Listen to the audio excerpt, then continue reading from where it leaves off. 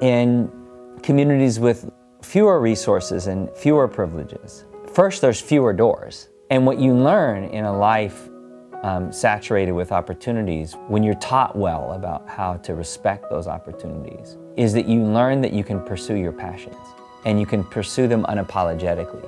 And that when you pursue your passions, you'll find joy. And when you find joy, you'll never work a day in your life.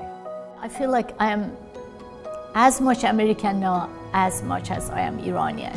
And CSUN had played a great role in that, making me feel at home, belonged to an American community, and also give me opportunities to grow and become a teacher that can have now long-term relationship with their students.